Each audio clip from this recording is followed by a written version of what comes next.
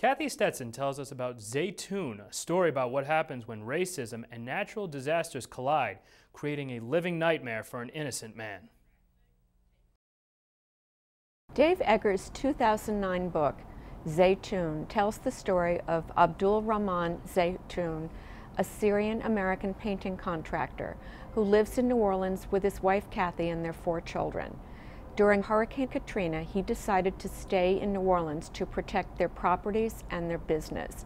His wife left and took their children, first to Baton Rouge and then on to Phoenix.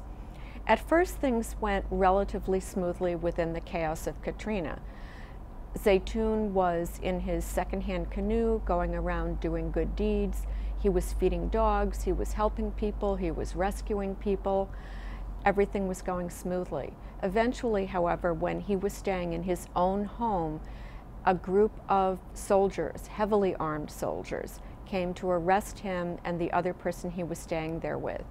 They took him first to a prison at the Greyhound bus station and then later to a much larger prison in Louisiana. No one told him what he was charged with, no one permitted him to contact a lawyer, and no one allowed him to tell his friends and family where he was. They thought he was dead. Eventually, his situation does get straightened out, but the book really tells a disturbing tale of what can go wrong when there's a huge disaster, when there are no police, when there are no courts, and when people are just being seized because of what they look like. I would recommend this book to anybody who's interested in American history, current events, or even the storm history of recent America. From the Needham Free Public Library, for the Needham Channel News, I'm Cathy Stetson.